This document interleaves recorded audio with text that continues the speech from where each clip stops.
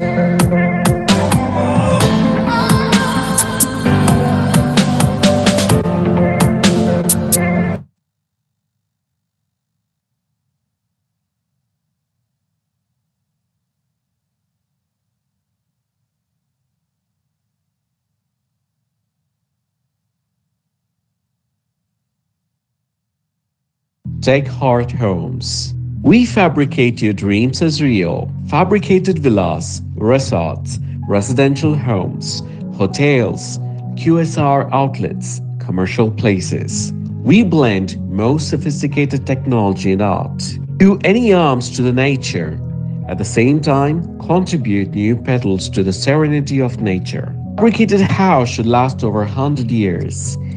And in this respect, by no means worse off than conventionally built house. We offer completion in 100 days, 25 years of construction warranty, 30% cost reduction, 20% materials are reusable, painting with work, UPVC windows, branded wires and other accessories. You can dream, we can make it possible. Take heart. Good. Welcome to the day 2 of NOVA 3.0. Myself Anita from JRPS Todupuzha. Before getting started, on behalf of Team NOVA, I would like to express my heartfelt gratitude towards our sponsors, Club FM and T-Card House, whose colossal support made this event a great success. NOVA is the collaborative venture of space clubs across engineering colleges in Kerala. The first edition was conducted during the Space Week of 2020, and now we are at the third edition of NOVA. The convention includes a plethora and offline events from March 26 to March 30, and finally culminating in the first ever offline NOVA gathering at Government Engineering College, Thrissur. Now, I would like to invite Dr. N.J. Jalaja, Principal of Government Engineering College, Idiki, for the welcome address. Anita, can you hear me? Yes, ma'am. Respected resource person, Professor Sarita, dear participants of this seminar. Good evening, everybody. I'm extremely happy to be a part of this program. In fact, it's a very happy thing to note that NOVA is organizing a series of lectures meant for students from various institutions, not only engineering colleges, various institutions in Kerala. And you have identified the right resource persons to share their experiences, expertise in this field. So it's indeed a happy moment for all of us, all the students who are interested in, say, learning more and more about space and so many things which are unknown to us. And I'm very happy to welcome Professor Sarita to this session. As you all know, she is a professor at Indian Institute of Space Technology, Trivandrum. She has been working there since 2010. She has done her MSc in physics from Hyderabad Central University and PhD in physics from Tata Institute of Fundamental Research, Mumbai.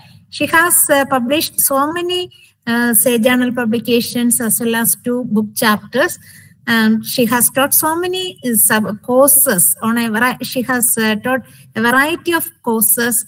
And if you look into her activities, outreach activities, astronomy activities and outreach activities, you can see that she has represented India as a team leader at the 15th International Olympiad on Astronomy and Astrophysics at Georgia in 2022. And if I list all of them, that itself will take, say, I think an hour or so. So I'm not going into that. You can look into her faculty profile in the website of IIST. You can see that she is actively involved in teaching, research, and so many outreach activities also. And we are privileged to have you, madam, here to talk to our children, not only from engineering colleges, but also from, say, so many schools and colleges from Kerala, as well as a few students from outside also. So let me welcome you, madam, to this session. We are all eager to hear from you. Thank you. Thank you very much. Am I audible? Yes, ma'am. Okay, thank you very much. It is a privilege to be here now and thank you again for the nice introduction as well. So I'm happy to talk to the students anytime, only this time it is online. That's no problem. Let's hope that we can make it as interactive as a offline session as well. So how much time do I have? I want to know this. How much time do I have? In the sense that till when can we go on? Ma'am, you can go as your comfort, maybe one hour session and then few minutes of question and answer. Okay, okay. So let me first begin to share my screen. Let's see how to share present now. Right?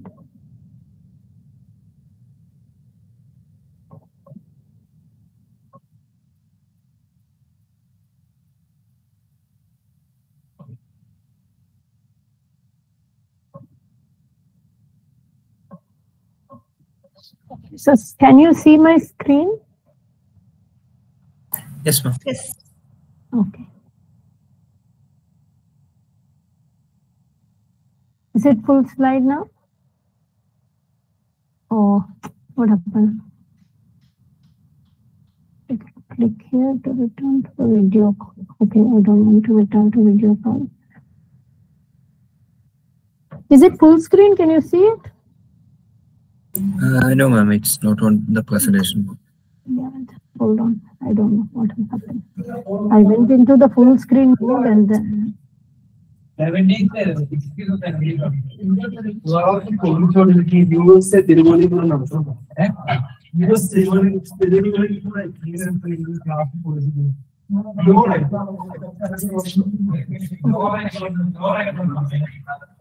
is this okay?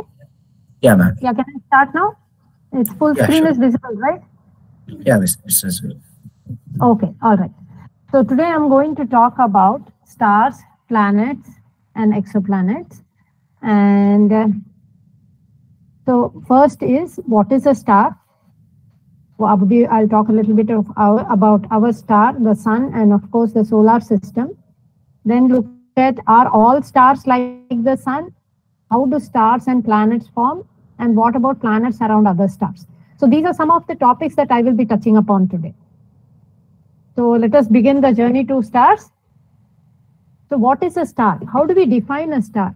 So high school, you must have learned about star, definition of a star, particularly the sun, and said it's a huge ball of gas and so on, plasma.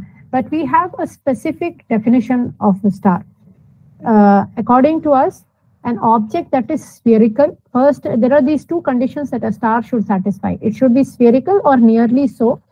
And secondly, it should radiate energy from its interior. And this should mainly be energy from nuclear reactions. Now, of course, the first question is, why should stars be spherical? Because as scientists, we have to answer, not just look at certain numbers, but also try to answer about why certain physical phenomena occur. So why should stars be spherical, or any cosmic object be spherical? This is because massive objects like the stars are held together by the gravitational force. Now, the gravitational force that you are all familiar with, self-gravity of the object, that is radial dependent. You know, it is, if you see the force factor, it goes as 1 by r square. So there's a radial force there, which means that is, it does not depend on any direction. It only depends on the radius. So therefore, it is expected to be the same in all the directions, and that's why it is symmetric or spherical in shape. Now, if I look at this definition of star, and this is the first part about it be spherical. The second, of course, is it should radiate energy from its interior. And this should mostly be nuclear energy. Energy produced due to nuclear reactions. Now, if I look at other categories of objects like planets, asteroids, comets, we don't call these stars. And when I say we don't call these stars, you may ask, why don't you call them stars? Or anybody can ask. And then we go back to the definition and see which of these conditions are violated. So, for example, if you see the planet Jupiter, which is shown here, it is spherical in shape, but it does not radiate energy due to nuclear reactions from its interior. Now, if you look at asteroids and comets, then these are not, they don't satisfy both the conditions. They are neither spherical nor do they radiate energy from the interior. So this is how we define a star. Now, if we look at our star is the sun, which is the center of our solar system, and all the bodies which are bound to this sun comprise the solar system. So, what is the sun made up of? It is made up of very, very hot gas, which is plasma. And when I say plasma, what exactly is plasma? Is it just hot gas? But the temperatures are very high, of the order of millions of degree Kelvin. So all the matter which is present there, the gaseous matter, that is ionized. Okay, so you will have lots of ions and you will have lot of electrons. So this is called plasma. Now, how far is the sun from us? The sun is, okay, I can give you in so many kilometers, and like here 150 million kilometers. But suppose later I ask you, tell me the distance to the sun, you will not remember this number also. One easy way to remember is in terms of light minutes. So the sun is 8 light minutes distant from us. So which means that it takes 8 minutes for the sun's light to reach us. So since we know the velocity of light, we can calculate what this distance is. This distance is also known as astronomical unit. Now, the Earth does not have a fully spherical orbit. It has a slight eccentricity, but if you ignore this eccentricity and consider an average distance of the Earth from the sun, then it is of the order of 8 light minutes or 150 million kilometers, which is also known as AU or astronomical unit. What is the mass of the sun? How heavy is it compared to things we know? So the mass of the sun is of the order of, see, when we go to astronomy, all the numbers start becoming very large. You'll have to start putting lots and lots of zeros, that you have to start counting how many zeros you put, right? So in the case of mass, it is 2 into 10 power 30 kilograms. Okay, which means that it is 2 followed by 30 zeros. We can't even imagine this number, right? But one way to do is through comparison. So if you compare it with the mass of the Earth, then it's 350,000 times heavier than the Earth. And therefore, once we talk about astronomy, the units that we commonly use, like kilogram and all, we can use it to say the mass of the sun to people in general. But as astronomers, if we are comparing different kinds of stars, then we look at their mass in terms of the mass of the sun. So the mass of the sun, or solar mass, becomes the unit for mass in astronomy. Because we cannot keep always saying 10 power 30 kilograms, 10 power 32 kilograms, 10 power 26 kilograms, because that doesn't give us a very good scale. But what we usually do is we say it is 10 solar masses, which is 10 times the mass of sun, or 10% of the solar mass. Okay, so that is how we proceed in defining masses. Now, what about the size? We know it is very large in size, and it is about, if you want to remember how much it is, then you can say it's approximately 100 times the size of the Earth. And we know the size of the Earth, you know the radius of the Earth. So 100 times that is the size of the sun. And what is the power that the sun gives off? Well, how much energy per unit time is the sun giving out per second? Okay. So per unit time means, in this case, we take it to be second. So it is around 410 power 26 watts. That means per second, every second, it is giving off around 3.8 10 power 26 joules of energy. So you can understand this much energy. Of course, it is being given off in all directions. This is not just on Earth, but in all possible directions. Earth receives only a very small part of it. Depending on the distance, of the planet, then that much energy you will receive, depending on the solid angle which it subtends. Okay.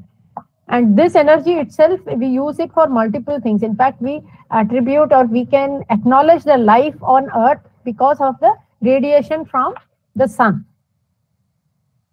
Now, if we come to the solar system, there are 8 planets, and I am sure all of you know about these 8 planets, right? Mercury, Venus, Earth, Mars, and you also know a lot of facts about these planets. So I will not go into too many details about facts of these planets, what is their sizes, what is their distance, and so on, because they will just be things which I can tell you some numbers which you will not remember later, right? But what I can tell you is that if you look at these planets, the composition of the planets, you see the inner ones are terrestrial in nature, right? Mercury, Venus, Earth, Mars. And if you look at Jupiter and Saturn, they are gaseous giants. And if you look at Uranus and Neptune, they are icy giants. They are called icy giants, and they are made up of mostly ice. Now you can see that there's a temperature gradient in the sense surface temperature. If I look at these planets, Mercury is hottest because it's the closest to the sun. And as you move away from the sun, what happens to the temperature of the planet? It of course goes lower and lower. Now in your school, for example, right, you must have, I don't know if I have that. No. In your school, see, I have marked all these planets in a straight line. Question is, are they always in a straight line like this? Or are they, do they follow, that means if all of them followed certain orbits, will those all orbits be in a plane or will they be out of plane? In your school, I'm sure you have drawn these orbits at some point of time, and you always draw them as circles or ellipses in the same plane. But have you ever thought about this question, about why the planet should always have orbits in the same plane or similar plane? Why? Of course, you know the case of Pluto, right? Pluto is a dwarf planet, so it's not a planet. And that Pluto's orbit does not satisfy this, but that's not the reason why it was removed from the planet category. There are other reasons. I'm not going into that for now. But if I look at these planets also could be having very irregular orbits, right? One could be in this plane, the other could be making the orbital plane of another planet could be making an angle of 30 degrees, another could make 50 degrees with respect to plane. It could be in any random direction, but it's not. All of them are actually moving in a plane around the sun. And we'll soon come to why this is so. Because this has, implications in terms of how the planets actually formed. So if you see the extent of the solar system, here, for example, if you see the figure which is shown here, this is the extent of the solar system. So you can see that most of these objects, so it's not just planets which are part of the solar system. I'm sure you're aware there's an asteroid belt, then you have lots of asteroids, you have even comets which are part of the solar system, and you have a really large number of icy objects. And if I really look at the solar system from very far, then I see that many of these icy objects are distributed something like this in the form of a disk. And this is the same disk where all the planets are moving in the plane. Only this is the orbit of Pluto. So this disk with lots of these icy objects is known as Kuiper belt. And if I go out really far, it is anticipated. We do not know, we have not measured this, but it is thought that the extent, spherical extent of the solar system will extend up to 1.6 light years, which is also known as Oort cloud. This is, of course, a hypothetical concept, and this is what we think the extent of the solar system could be. Now let us look at our star, the sun, and its vital statistics. So how is sun producing all this energy? The sun is fusing hydrogen nuclei, which is protons, to helium nucleus in the core. Okay, and its lifetime. What do I mean by lifetime? Lifetime is how long will it continue to burn hydrogen to helium in the core? As far as we know, it is forever. But forever does not mean infinite time or infinity. In this case, there is a first finite time. We can think of it infinity with respect to our own lifetimes. But in reality, the lifetime of the sun is very long, and people calculate it. We astronomers calculate this. You can even do a rough calculation depending on how much fuel is there, how much hydrogen is there in the center, what is the rate at which the hydrogen is fusing to helium. And when the hydrogen, all the hydrogen at the center where the temperature is high, it fuses to helium. So that is how we calculate the lifetime of the star in this phase when it is fusing hydrogen to helium. And that is of the order of 10 billion years. And the current age of the sun is around 4.56 billion years. And sun and solar system is 4.56 billion years, because it is believed that all the planets and the sun formed at around the same time. So we are roughly halfway between the lifetime of the sun in this phase when it is fusing hydrogen to helium. Now, if I look at the surface temperature of the sun, it is of the order of 6000 Kelvin. Now, this is definitely not sufficient to fuse hydrogen to helium. Therefore, this should tell you that fusion reaction doesn't happen everywhere in the sun, doesn't happen on the surface. It actually happens where the temperature and pressure conditions are high enough for the reactions to occur. So the core temperature in the case of the sun, in the very center, that's where the temperature and pressure are the highest. It is of the order of 15 million Kelvin or centigrade, you can say. And this temperature is required for the fusion of hydrogen to helium. If you don't have this, the temperatures are much lower, then fusion reaction will not occur. That's why it doesn't happen in bodies of smaller masses, because there the central pressure and temperature does not reach such high values where fusion reaction can be initiated. So how much is the central pressure? It is of the order of 340 billion Earth's atmosphere. Now you must be seeing the sun every day, right? But does it become smaller because of this energy producing in the center? Whenever you see a nuclear bomb, for example, because of nuclear reactions, what happens? It actually explodes. It explodes because a lot of energy is released. Here also nuclear reactions are continuously occurring in the center. So why doesn't the sun explode? It does not become larger, right? It does not explode, even though a lot of energy is being continuously generated within the center of the sun, that is given off, but the whole sun is not exploding. So the sun is able to maintain its shape, its size does not change at all. And that is because of the balance between two important forces. One is the thermal force because of the energy which is produced in the interior from the sun, and the self-gravity of the sun. So the self-gravity of the sun has this tendency to come back, make it smaller, and the thermal pressure has the tendency to move in the opposite direction as shown here. So these are continuously balanced together, and therefore it is in a stable state where these two are balanced together. Okay, that is known as hydrostatic equilibrium. This equilibrium is maintained. That's why you do not see the size of the sun changing. Now suppose I switch off the nuclear reaction. What would happen? Only self-gravity will take over and it will collapse. Suppose, for example, the thermal pressure for some reason becomes so high that it becomes very much larger than self-gravity. Then what happens? Then the sun will start to expand. So it is just a balance of forces and energies which is causing the size of the sun or any star for that matter to remain the same. Now this is of course the case of sun. Now let us look at other stars in the sky. The nearest star, as you know, is Proxima Centauri, which is located around 4.2 light years away. And if you look at night sky, for example, you will see a large number of stars. And I hope you have looked at some of these constellations. The constellation shown on the left is known as the Orion. And a constellation is a pattern of stars in the sky. So here, for example, you can see, this person, this is the person. This is the belt. This person is a hunter. This is the belt of the hunter. There is also a sword. He's holding a bow, an arrow. He's going to shoot. Okay, so this is known as the hunter or Orion. And if you look up at the night sky, particularly in Kerala, you can see this constellation for most parts of the year. Okay, and of course, in the night sky, when you look, you can't see these lines. These lines are imaginary. So if you really look up at the night sky, it will appear like something like this. Okay. So this is known as a constellation. A constellation are patterns of bright stars in sky at night. But we must remember all these stars are not at same distance from us. These stars are at different distances from us.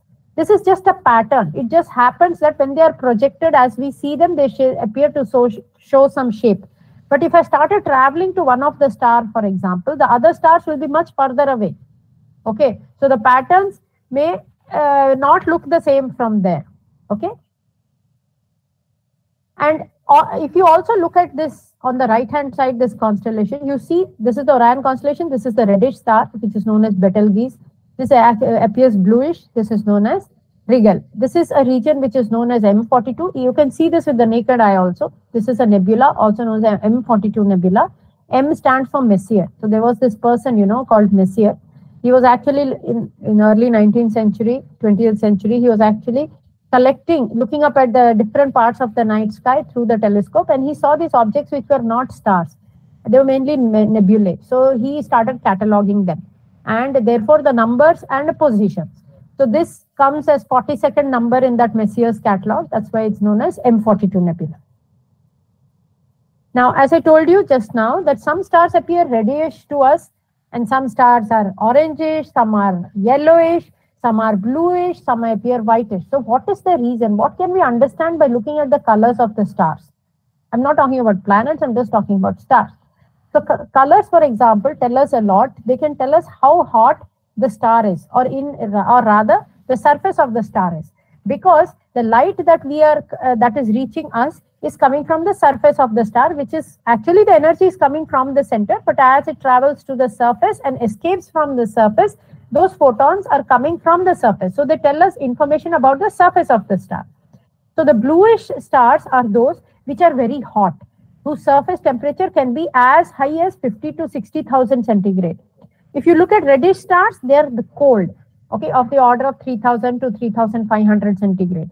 And these have, and the yellowish and orangish stars, for example, if you look at sun, as I told you, its surface temperature is 6,000 Kelvin. So that appears yellowish to us.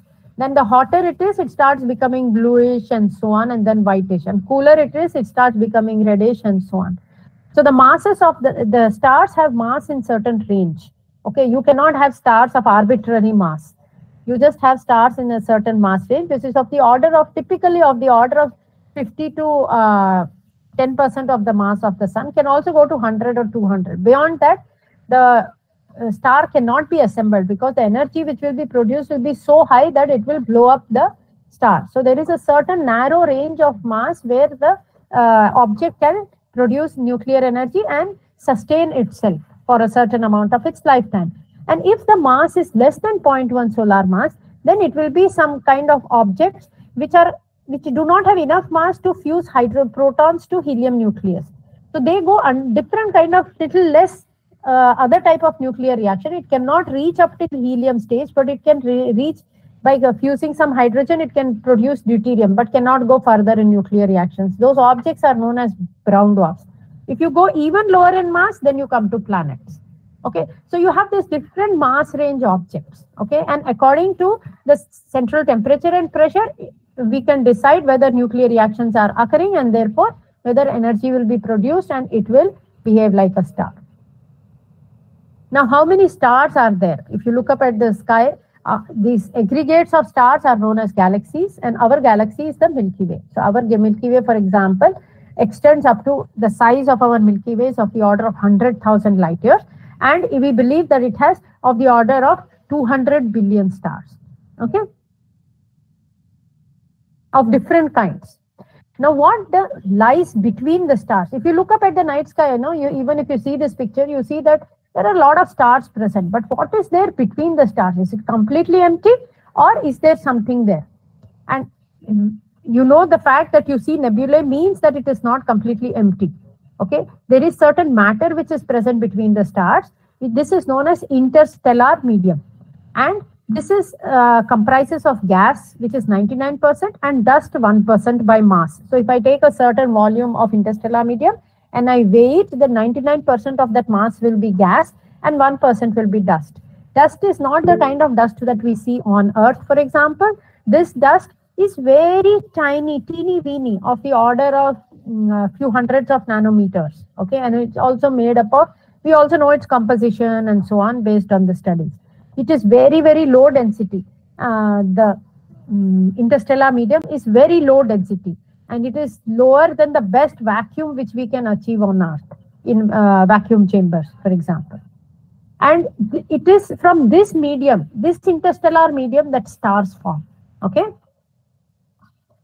Now, if you look at the sites where stars form, these are the densest regions of the interstellar medium, which is shown here. They are known as the molecular clouds. Okay, and within this dense regions, you will have further high density regions. They are known as cores and clumps. And then, because of certain trigger, the core or clump can start collapsing. And this gravitational collapse, once of this medium starts, inside, because of gravity, the temperature can rise and passes through multiple phases. It's a long drawn process. I'm not going into the detail. For simplicity, I'm just saying that the gravitational potential energy is released and it contracts, and the temperature inside can rise very high.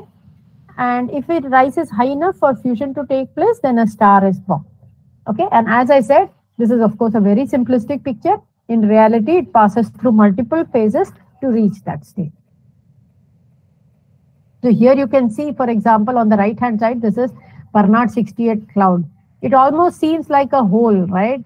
But this is actually you are not able to see the objects behind it because this is very dense interstellar medium. It has dust, as I told you, and dust tends to block light. Similarly, this is also a molecular cloud, dense molecular cloud against the diffuse background. That's why it appears to be blocking the light from behind.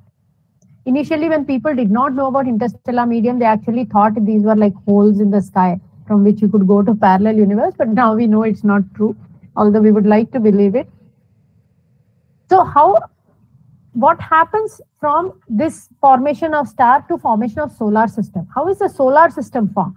So as I said, you have this molecular cloud, and this molecular cloud will undergo gravitational collapse. And if there is some slight torque which is present in the cloud, and at the same time it's contracting, then what happens? Because of conservation of angular momentum, it starts spinning up faster. So as it becomes smaller, it starts spinning up faster. Now, remember, this is not a solid.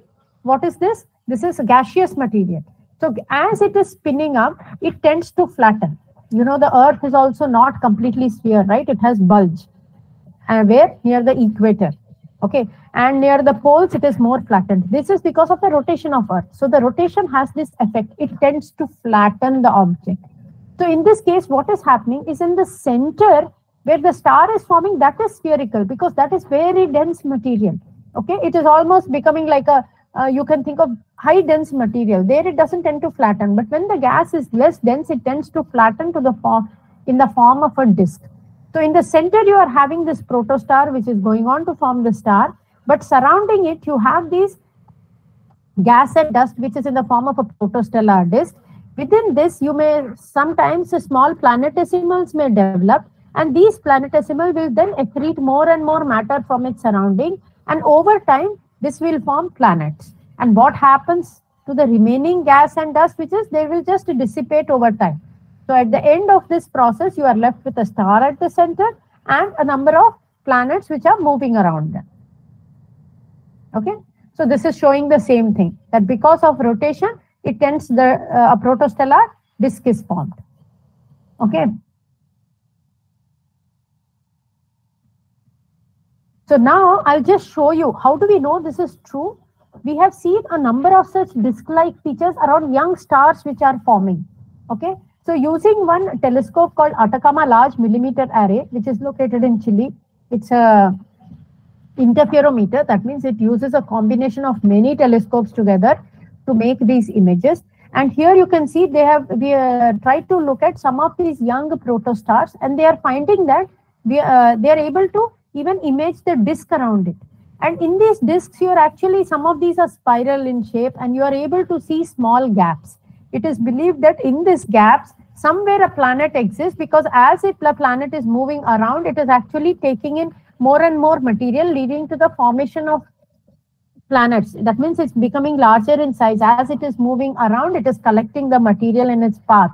And that is what we believe gives rise to these gaps. So this tells us that what we have been thinking about the formation of the solar system or formation of a planetary system is same, that it has, the planets have to form along with the stars themselves, and planets have to form in a disk around the star. So now comes the question of other planets.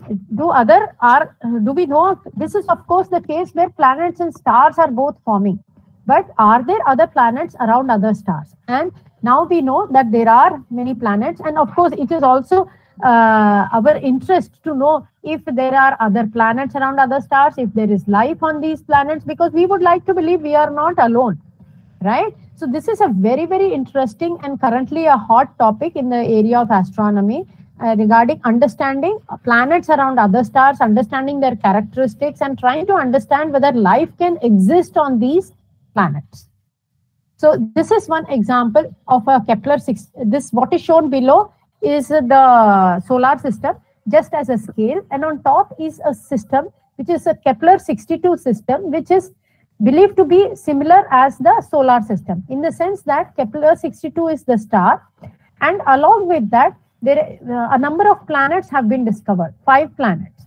But these planets, please do not imagine that we have imaged these planets in such beautiful resolution. No, these are all artistic impressions. These are not, because these we can image, but these are artistic impression. We cannot get beautiful images like this. So I just want to bring caution you about thinking that these are actual pictures of planets. No, this is only an artist impression. But they have drawn the star and these planets, the orbits of these planets to scale. And you can see that not only do you have 1 or 2 planets moving around other stars, we have discovered systems of planets where there are at least 5 to 7 planets. There is even another one, Von Trapp or Trappist system, which has around 7 planets. So this is the TRAPPIST-1 system, which is a star here. And these are the 7 planets which have been discovered around it. Okay, and this is the, for scale, this is the solar system. Now, if you look at this, there are differences between these two systems. First is our star is a certain yellow star, but this is a red star. Secondly, all these planets, you know, are very close, within this much distance, much closer than Mercury also. So people are trying to understand. Till now we are trying to understand about how planets could be around other stars. Till now we had only the case of solar system, where you know terrestrial planets are closer to the sun and they are smaller in size. As you move away, they are larger in size and so on. But now we are finding contradictions to this kind of pictures, where you are finding really large planets very close to the star also. And sometimes the star is very small and cold, sometimes it's large and cold, sometimes it's very hot. Then what kind of planets can exist? These are things we did not know till now. But now with the discovery of these planets, we are trying to understand this, because ultimately this is important in our attempt to understand whether life can exist. So therefore, usually what we do is we try to see how life can exist based on our definition of light. So I'll come back to this aspect later. So I just want you to keep in mind here that there are 3 colors shown here. Greenish color, this is reddish color, which is very hot region. This is very cold region. And this greenish color region is the region where the temperature is such that water can, if water is present, it can exist in liquid form. Because as you know, the temperature decreases as we move away. So here it will vaporize, here it will be in liquid form, and here it will be in icy form. So this is something that people are using to be able to tell whether there is a planet in a region where water, if it were there, could exist in liquid form. So that is known as a habitable zone. Now, before we go into habitable zone and so on, let us try to understand quickly some ways by which people are detecting these exoplanets. So obviously our first thing could be, let's go and image, you know, you look at a star and if we can see some planet close to it, very good. But it's very difficult to do this direct imaging, because the star is usually million times brighter than the planet, because it has its own light. The planets, in fact, are bright in infrared. Therefore, infrared is very good for imaging planets. But even then, the star could be millions of times brighter in infrared. So what is usually done is the light from the star is blocked. Okay, using some techniques. In the instrument itself, they will put something called a coronagraph. They will mask the light from the sun. And once you mask the light from the sun, then you can image the other object. So it's more like this, you know, if you're looking at the sun, then if there is some aeroplane close to it, suppose there's an aeroplane some distance from the sun, but you can't see it because the light is there from the sun. But for example, you shade out the light from the sun, you will be able to see the aeroplane, right, close to it. So in the same way, you will here also, if you block the light or mask the light of the star, we can image the planet. So this is the case of a star and a sun-like star, which was imaged in February 2020. And these are the 2 planets, which are around 1.4 and 6 times Jupiter masses. They have even calculated the masses of these planets. They calculate how much time they take to move around the star and so on. So as I said, this direct imaging is very difficult because the star is very bright. So usually a quick method, and you may not know, you will keep on looking at every star. You cannot keep doing this. You can do, but it'll take a long time, you know, masking out the star and looking. You don't know where to look. Is the planet, first is there a planet? Secondly, is it close to the star or far from the star? When I take a camera and image, then will it come within that image? So there are multiple issues with associated with this direct imaging. So therefore, a number of indirect methods are used, like eclipses, radial velocity method, and so on. And currently around more than 5,250 confirmed exoplanets are known. And there are dedicated space missions to study these exoplanets like Korot, Kepler, and so on. And most exoplanets that we have detected till now are for stars which are located close to us. because for these stars, the signals are clearer. As the stars are far away from us, even the indirect detection method and or the direct both become very, very difficult to find out. So this is one such direct imaging method. As I told you, you will mask out the star and you will look at the planet, image the planet close to it. Okay, and not radial velocity method, using direct imaging method, 64 planets have been discovered this way. Now this is the radial velocity method. In this, when you have a star planet system, what happens is both the star and the planet are moving around a common center of mass. So let us say I'm looking only at the star also seems to move around the center of mass. So it will at some point move away from us, like now it is going away from us, and then it will come closer to us. So when it is coming closer to us, the light will be blue shifted. So Doppler shift of light we use. So this is known as the radial velocity method. And nearly 1,000 planets have been discovered in this way. Then there is a transit method. In transit method, please pardon this, for everything it's written radial velocity, but please consider this as transit. In the transit method of astronomy, here what was the wobble of the star we are measuring by looking at the radial velocity. And here we are looking at the astrometry. So this is not transit method, this is the astrometry, where you are looking at the wobble, but you are looking at the wobble as position in the sky. So can we see the star change its position slowly? And this is really, really very, very difficult to measure, as you can see. So up till now, only 2 planets have been discovered using this method. Then there is another method called transit. This is the transit method. That was the astrometry. In this case, what is done is eclipsing method is used. You are taking the light from the star, but suddenly there is a dip in the light of the star. And then again, when the planet is in front of it, the dip is there. And once it goes behind it and comes in front, again a dip is there. So this dip is because of the eclipsing of the star by the planet. So this is known as transit method, and this by far has been the most successful method in detecting exoplanets. So nearly 3,978 exoplanets have been detected using the transit method. Then as you can see, this is powerful because depending on the size of the planet, your transit signature will be small or large. Okay, so you compare first one and second one, right? More amount of light is blocked. In the second, it's very small, so less amount of light is blocked, correct? So from that, we try to get to the sizes of the planets also, based on the area that it covers and so on. Then you can have multiple planet system. In fact, the multiple planet systems that I talked about, both 62b, Kepler 62 and the TRAPPIST system, that is detected using these transit method. As you can see, as each planet passes in front of the star, then you will have a different signature, right? Multiple planets means it will get eclipsed multiple times. And then again it repeats second time and so on. So astronomers have to look at this signature and from there work backwards and try to see how many planets are there. This is how they work towards this. Okay, so next time move on. There is also a gravitational microlensing, but I'll not go into this right now. I think I don't know how much time I have. So I'll move on to the next one, and if required, we can always come back to this. So as you all know, there is. Ma'am. Yeah. It's okay if you wanna take some more time, you can. You may. Okay. Is the speed okay? I just want to ask you people, or is the speed okay? My speed of talking? Yeah, I think it's fine. Okay. So there is this method, which is the gravitational microlensing method.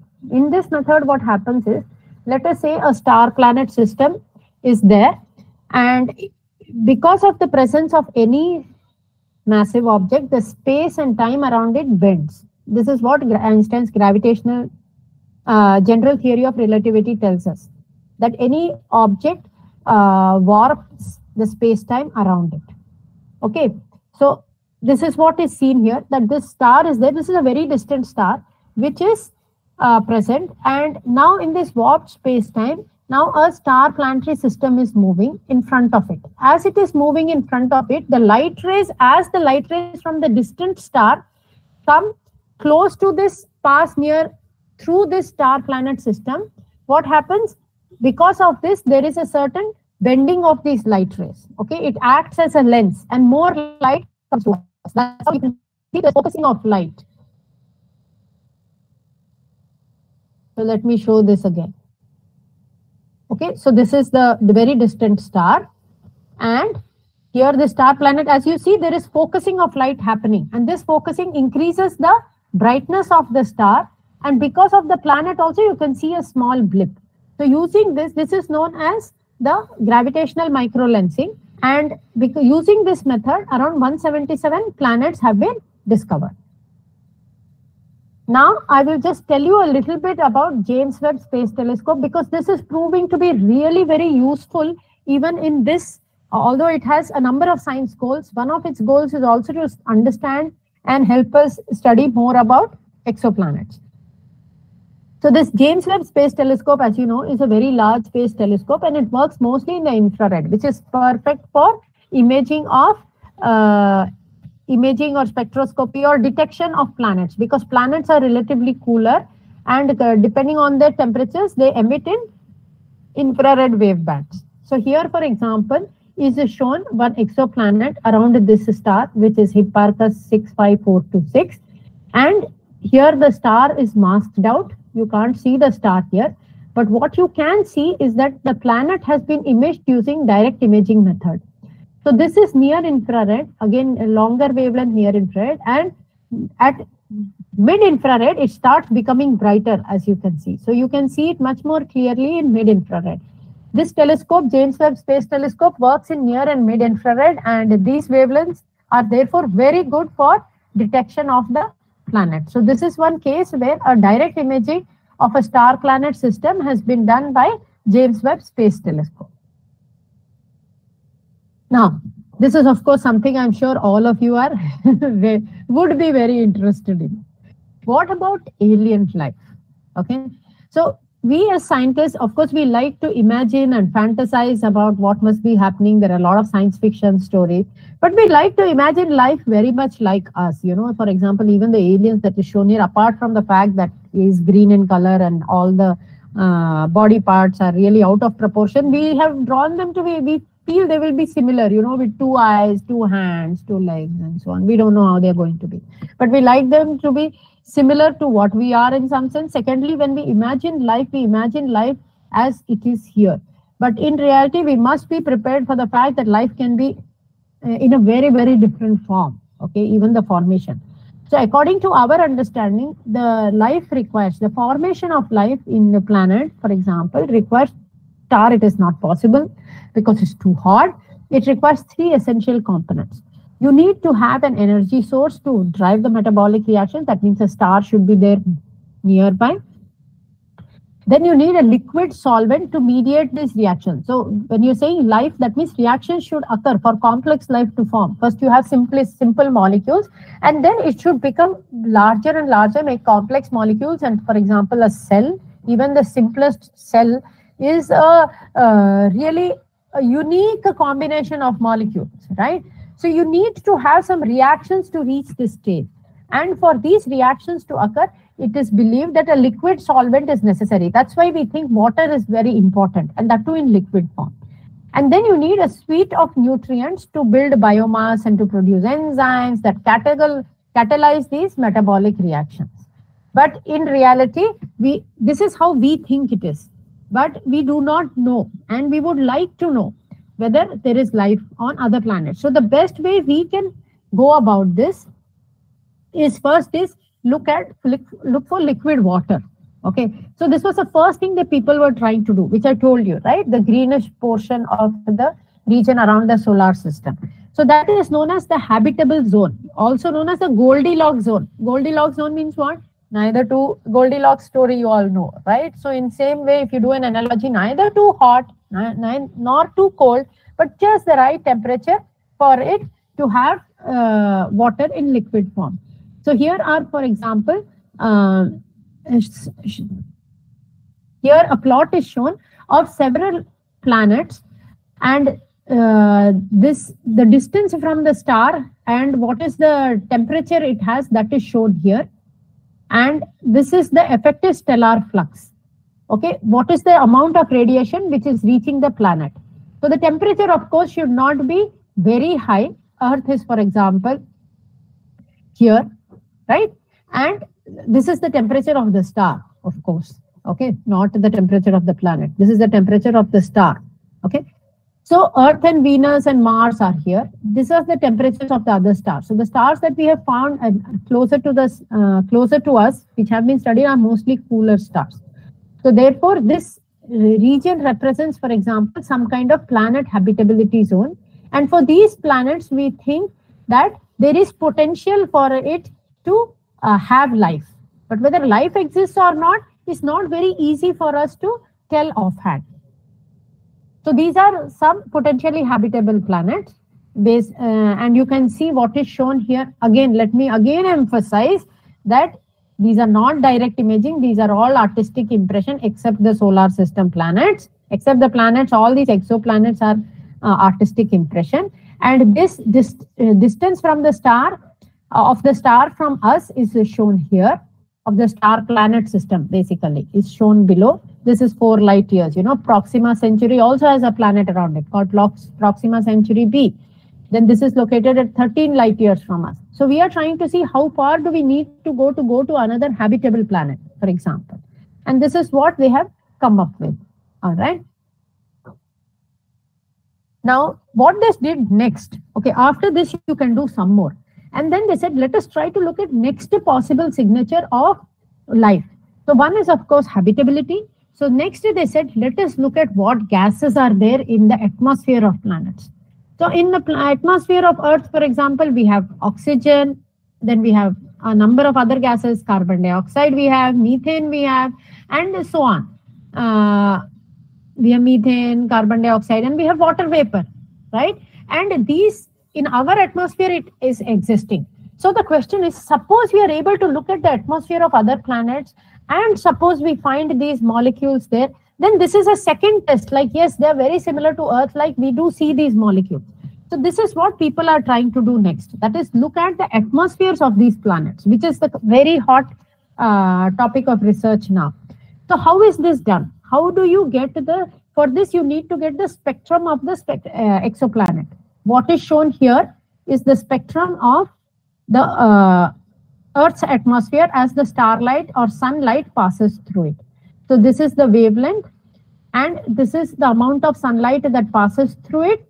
And you see that there are a number of absorption features. These absorption features are caused by the molecules present in the Earth's atmosphere. So here you can see water features. This is water feature. These are the pink ones are methane features. Okay, this is an ozone feature. This is carbon dioxide feature. So these features are present in Earth's atmosphere. What we would like to do is also look at the spectrum of from atmosphere, absorption spectrum of other planets. Now, as you can see, that's a really tough task to do. First, detection itself is difficult. Now I have to look at atmosphere of that planet. So this is what they do. First, they take the spectrum of because as you know, the star is very bright. So if you just take the light from the star, you will get the stellar spectrum. Whatever composition the star is made up of, that light will come here. And then what they do is, when the planet is transiting in front of it, you look at the light, or I try to isolate the light which is passing through the atmosphere of the planet alone. So that will be a combination of the spectrum or of the atmosphere as well as of the star. So all the light which is coming through from the star, just like the sun and earth, what happens is some of this light is again absorbed by the molecules which are present in the atmosphere of the planet. So this is what it looks like. Then what you do, now you have, but this is a composite of the stellar and the atmosphere spectrum. So what you do, you need to subtract it out. So you have the star plus planet spectrum, and you have the stellar spectrum. You subtract it out and you get the spectrum of a planet. This, mind you, is a very, very difficult technique to do. Okay. And they have just started doing this. This has been proposed. It's very difficult. And this is just started with some telescopes.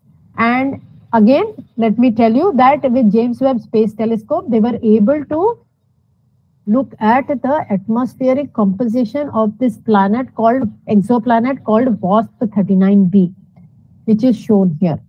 Okay, so in this WASP-39b, the various spectral features with the James Webb Space Telescope, they were able to see, and they found carbon dioxide features, water features were also seen, carbon dioxide features are seen, and so on. So ultimately, the aim is to be able to do this for a large number of objects and also look for similar patterns. Do we see methane? Do we see ozone? Because they will kind of tell us that it is very similar to what we see here, and therefore the probability of life existing there is relatively higher. Okay. So with this, I think I will stop, and I will say, to summarize, I would like to say that stars are formed in dense clouds of interstellar medium, and we know that they appear in different colors, surface temperature, and these colors are because of the temperature, and that also depends on the mass. Then planets, where are these planets formed? They are formed in disks around the young protostars, that is, they are formed along with the formation of stars, and there are more than 200 planets known, currently 5,250 planets, and more are being detected by these various missions. And then search is on for various biosignatures in order to be able to detect life on these planets.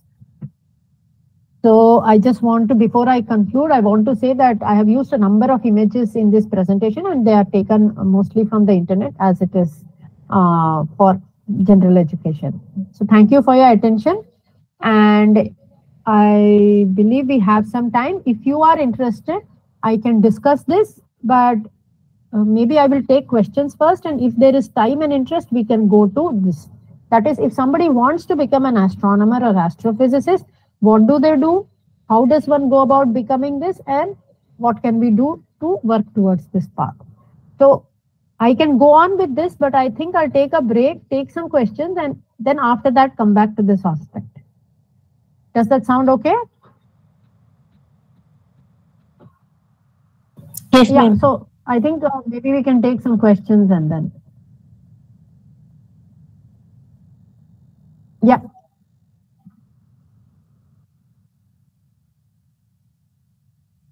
Ma'am, we have questions in the comment box. Yes. Just give me a moment.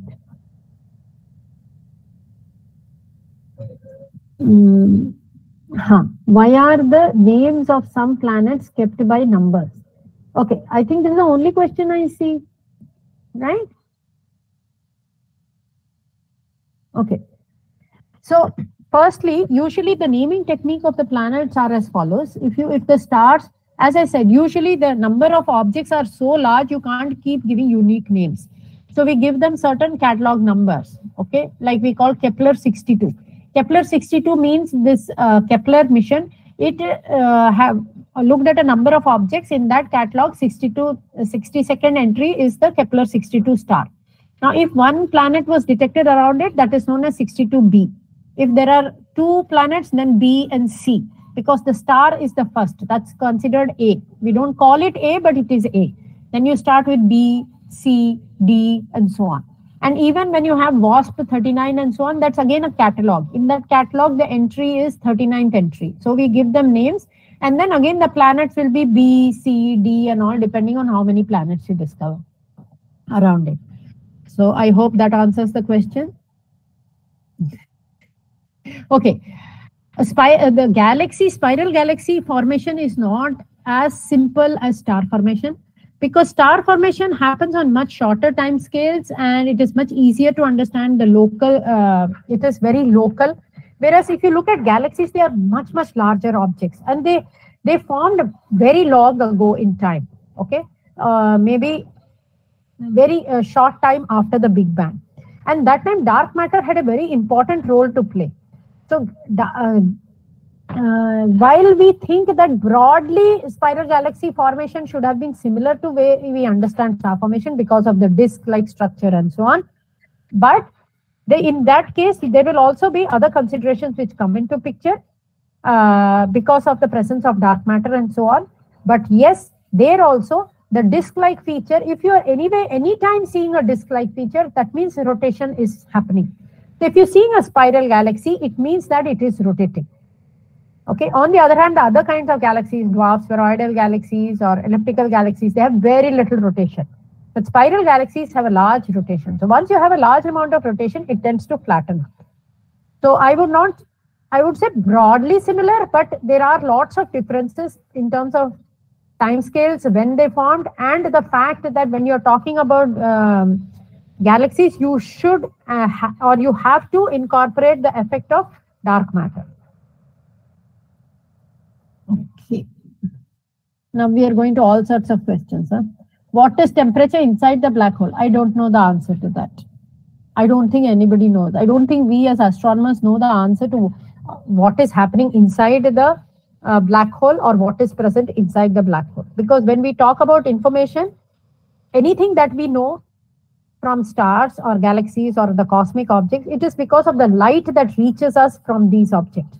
So if you're not having light reaching from an object, then it's simply not possible to tell anything about the object. And that is the case with black holes.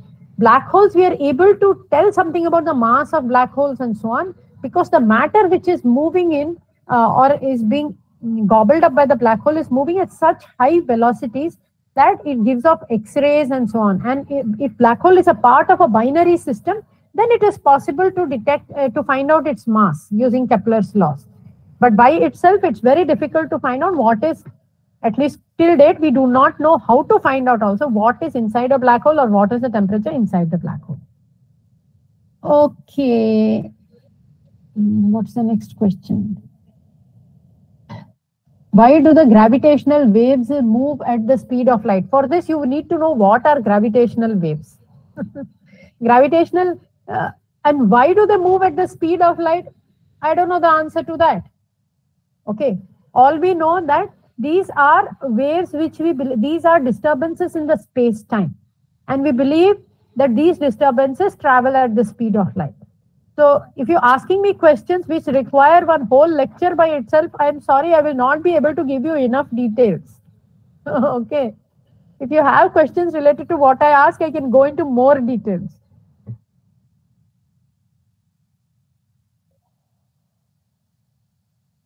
Okay, these are questions which are very far from my topic but I will still attempt to answer. In theory of gravity, there is a topic on time dilation. Is that really possible theoretically? Theoretically, it is very much possible. That's why we have that. 1 day is 1 month, etc. Okay. So this time dilation, both the special theory of relativity and the general theory of relativity are proven to be very true. But special relativity, for example, the time dilation and all these facts are shown to be true for subatomic particles and so on. But on the scale of whether you can find a planet where 1 day is equal to 7 years and so on, the way they show in Interstellar, well, till now we have not found them. And it is very difficult to locate this kind of things. But yes, theoretically we have shown them. And most of the observations that we know of the subatomic and most fundamental particles, we are able to explain using these theories only. So these concepts are very much true. Only on large scale, at our scale, we have not experienced that kind. To be able to experience time dilation, you need to move close to velocity of light. And massive objects cannot move close to velocity of light. You have to be really light in mass to be able to reach the velocity of light. Photons are massless. That's why they achieve the velocity of light. So you understand there's a problem there. That's why we have shown these theories to be true for particles which are moving at relativistic velocities. But you can't do that for spacecrafts and so on. Okay, it simply goes against the theory. Okay, somebody is asking about wormholes. Okay, wormhole is a theoretical concept.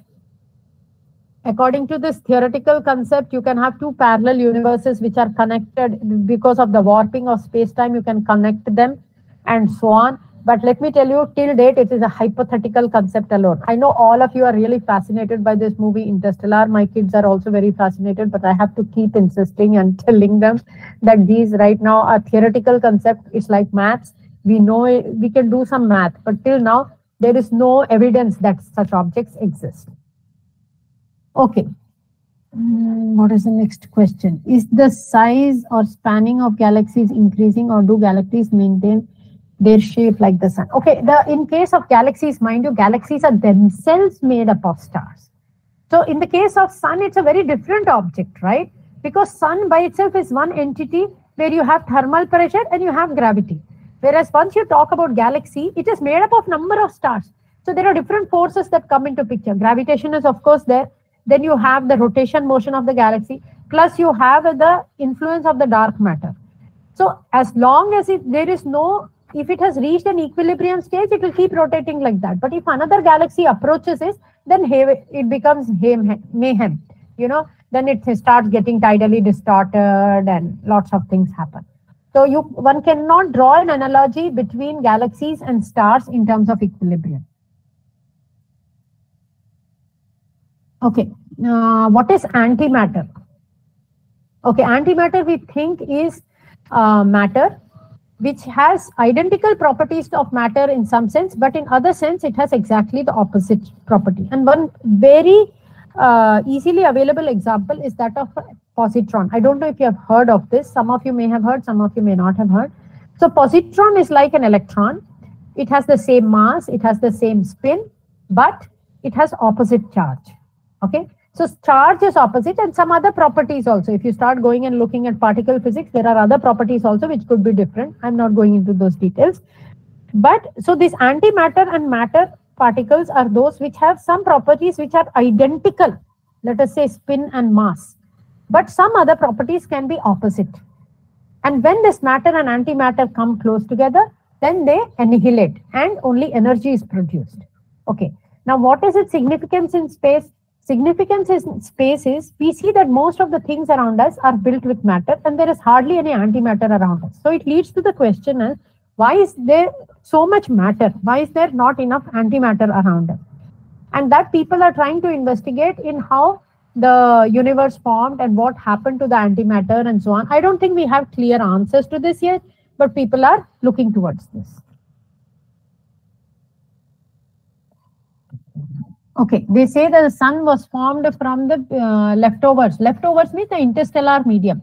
So when a star finishes its lifetime, it can throw out a lot of its matter into the interstellar medium. That is the leftover. So when the interstellar medium is now mixed up with the matter from the previous stars, enriched matter, because it has been processed, initially only hydrogen and helium was there, now it's processed to carbon, oxygen. So that gets mixed with the interstellar matter. The sun is also formed because the universe is like 13 billion years old and sun is 4.5 billion years old. So it is formed from matter which has interstellar matter where stars may already have, finished their lifetime and got mixed up with it. Okay, so the stars become, not black hole or nebula. The massive stars can become a black hole or a neutron star, but the stars like the sun will become a white dwarf. But this is only the core of the star. The outer layers of the star are thrown out. When it is becoming a white dwarf, for example, when the sun is going to become a white dwarf, it will pass through phases called the giant phases, red giant phase, where the outer layers of the star will become larger, and it will also keep losing a lot of mass. And what will be left over at the center or the core is the white dwarf. For massive stars which are more than 10 times the mass of the sun, it can either, the end stages, a supernova explosion occur where the outer layers are thrown out violently and these mix with the interstellar medium. Okay, so that's the leftovers from the giants and the supernova explosion. And what is left at the core is the black hole or neutron star in case of massive star and white dwarf in case of low mass star. Okay, this is a very, very relevant question. Do bright and highly luminous lights from city really hinder the night sky from viewers? Yes, very much so. In fact, when if you're doing night sky viewing and somebody close to you opens a mobile also, it will disturb you, particularly with a telescope and so on. You will feel a disturbance to your eye. And suppose you're seeing with a telescope, if there is light leakage, that will also hinder your view. So the best place to view the night sky is a rural place where there are no lights at all. Okay. That's the best place where you can even see the Milky Way very clearly. Okay, what is the temperature of the white dwarf? The temperature of the white dwarfs can be very high, but remember, white dwarfs are not undergoing any nuclear fusions. These are just hot leftovers of the nuclear fusion reactions. So the temperatures can go from few thousands of Kelvin, 10,000, 15,000 Kelvin till 80,000 Kelvin. That is what has been measured. 80,000 centigrade, let us call it. Okay, I hope that answers the temperature of white dwarf. When the dust could solidify to form hard planets and Earth-like objects, why didn't it happen for? This is a very interesting question. So why are the terrestrial planets close to the sun, and why are there gas giants away, and why are there icy giants very far away? So it so happens that in the interstellar medium there is dust particles. These dust particles are mostly silicates, and as you can see, Earth and most of the terrestrial planets are made of silicates. So near the sun, this is known as solar nebula hypothesis, how the solar system formed. Near the sun, what happened is this matter was collecting and it was protoplanet and then it became planet. But the temperature from the star was high enough that all the other elements like hydrogen, helium, either it went into the atmosphere or it escaped completely. But these other objects, the temperature was such that the silicate got sputtered and became these solid dust particles came together. But all the gaseous particles were either got trapped within this or they completely escaped. So it is the effect of the temperature gradient away from the star. Now, as you go away, you see that, so therefore the four closest ones are the terrestrial ones. But as you go away, you see you have gaseous giants. There it is in the form of gases, not even ice, because the temperatures are such that you have gases there. And if you go further, it is solid form of because the temperature is very low. So this, whatever we see is the effect of the temperature and the amount of the stellar radiation that is reaching that location. Okay. Possibility of other life form in other universe. See, I don't know about other universe, so I can't tell you about other life form. But we don't know what it could be. We think it's very similar to us. Unless we find it, it will be very difficult for us to comment on it. Only we must be aware that it can be very different from what we think. That's all I would like to say. Which are more? Space, stars or planets? Okay. So as of now, we have done a sampling of only regions very close to the sun. And we find that every star, most stars have planets. So you have a large number of planets around these stars.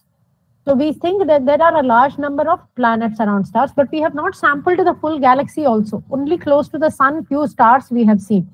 Now just imagine, from this statistics, if we extend the statistics to the entire galaxy, you would expect that there will be a really large number of planets. And therefore, you would expect that then the probability of life being present doesn't appear very small, because now the number of planets becomes very large, right? And why is it? As you can see, take the case of solar system. You will form one star, but the number of planets around it can be many. That's why we expect more of planets than stars. Is multiverse possible? It is possible theoretically. Observationally, there is no observationally or from evidence, there is no proof that this multiverse should exist. It is only a hypothetical. Right now, when you say hypothetical, it's only maths and therefore fiction currently.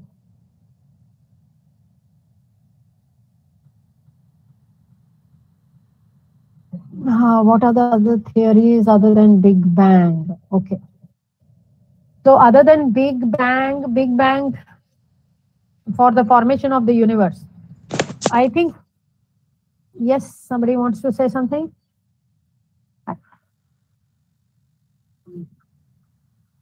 Okay. For the, other than Big Bang, right now, Big Bang seems to be the most plausible formation mechanism for the universe. I'm not sure I'm fully aware about other theories. The reason why I am also not very sure about the other theories is the fact that Big Bang is supported by observations, other theories may not be. So Big Bang, we know is possible because all the galaxies are receding away from us. I hope this doesn't lead to further questions. So please let us not take too many questions on this arena. You can have separate talks for this to help understand this topic. So therefore, I see most of your questions which are not related to the topic that I asked. It requires a lot of time for me to explain. But in that process, if more and more question comes, it will be a never-ending process. I think you need to have more astronomy talks. That's all I can say. So one is the fact that is in support of Big Bang is the galaxies are receding away from us, and other is they have detected some radiation everywhere, which is known as cosmic microwave background radiation, which can only be explained by the process of Big Bang. So let's just say it that way. Then, but this is how the universe started off, but the question is how it ends. Is it going to expand forever? Is it going to come back? There is confusion. Some believe that it will expand forever. Then theories show that it can, again, after reaching some large size, it can start contracting again and become very small and come to a point. And so Big Bang can keep happening multiple times and so on. And some people feel that the universe is steady and it will remain so. So these are the various possibilities about future of universe. But about the past of universe, Big Bang is the strong contender. What is multiverse possible? I don't know. As I said, it's a theoretical concept. I think I took that up. Okay, can you tell us more about significance of dark matter? Okay, the significance of dark matter is the following. Is that dark matter, first you should know what dark matter is. Then we can talk about its significance. So dark matter is something which does not give off electromagnetic radiation, but it has a gravitational effect. So if you see all that we know about the astronomy, galaxies, stars, whatever we know about the cosmos is because of the presence of the light or electromagnetic radiation which is reaching us. But if the electromagnetic radiation is not reaching us, then there is some matter whose gravitational effect can be felt, but we are not seeing enough light. So let us say you are looking at a galaxy. Then you find that the rotation at the edges of the galaxy is so high, which would indicate that more amount of mass should be present. But if I look at the light of stars and do some rough calculation, I find that the mass is very less. Then where is that extra mass which is causing the outer edges of the galaxy to rotate so fast? So that is where the concept of dark matter comes in. And we say that there is some matter which is present. We don't know what it is, but we know it has gravitational influence because the outer edges of galaxies are moving fast because of the presence of this matter. So this is its significance. And then if you actually calculate how much mass is there in galaxies and so on, it's a huge amount. Okay, a very small fraction, a small fraction of it is in the form of the ordinary or light matter. The dark matter is a very large fraction.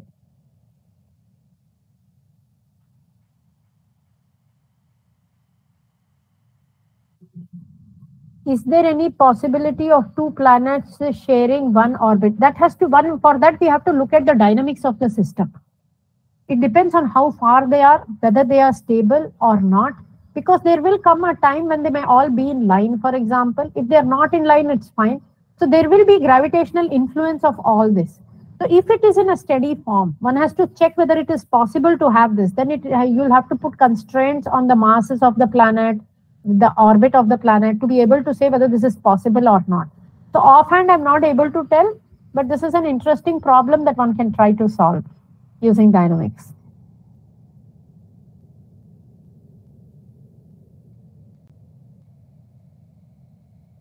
Okay, somebody is talking about Stephen Hawking, the concept of time in which he said that we will know our future first, then our past. If the universe contracts, how far is it? Look, I will not go into these details now, because for this you will need to understand what he's trying to say. You need to understand that theory and then go into understanding special theory of relativity to be able to answer this. So I'm not going to take this up now due to lack of time. Okay, I think these are all the questions we have for now. So if you have any more questions related to the topic that I spoke about, I'm happy to take them. Okay.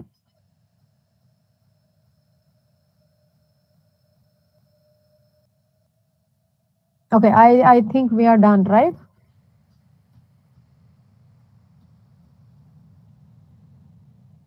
Yeah, organizers, I think we are done.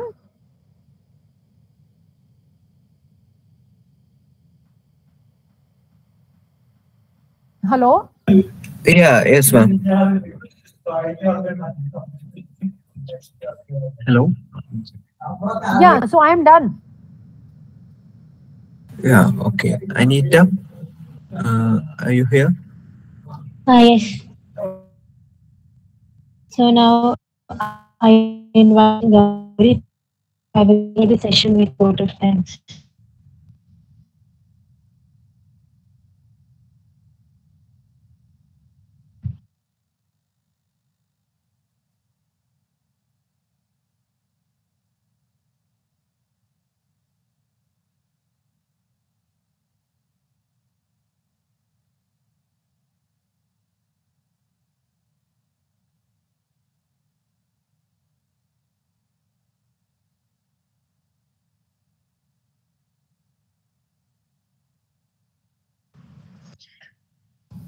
Is the meeting over? I mean, can I leave?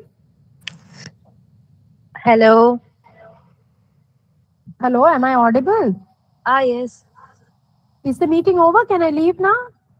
Wait. Can you please wait? Yeah. Someone has rightly said, gratitude springs from a heart brimming with the feelings of thanksgiving and gratifies both the giver and the receiver. Good evening to all. Myself, Gauri Pavadi from GEC Idki. First and foremost, I extend my sincere thanks to Dr. M.J. Jalja, Principal of GEC Idki. By her contribution, we are able to make the event what it was. Now, on behalf of entire Nova family, I extend most sincere gratitude towards our chief guest, SMT Sarita, Professor of IIST, who spared her valuable time to grace this occasion. Ma'am, your words was well enough to acquire more knowledge in the field of space. Thank you so much for spending time with us. Last but not the least, I would like to mention my deep sense of appreciation to each and every one of you for being here with us today. Once again, thank you and have a nice day. Now, participants can leave the session. Thank you. Wait a minute. Thank you. I will be providing the feedback form in the chat box. Everyone should fill that, okay? Okay, thank you. Bye. Thank you, madam. Thank you, ma'am. Thank you, ma'am. Thank you, ma'am. Thank you, ma'am. Everyone need to fill the form in order to get a certificate. So please to fill the form.